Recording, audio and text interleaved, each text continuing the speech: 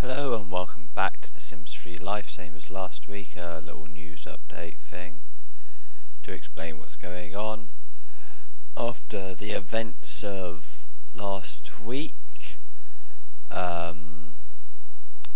haven't said they're going to war, but the government here have started recruiting for the army. Another thing that's been happening is they've expressed outrage at the 5 murders that occurred in the park, and although they're not adamant that it was to do with Oscar Hunt, they think he had a main part to play in it, so he is now a wanted criminal along with the perpetrator, as they've realised it wasn't actually him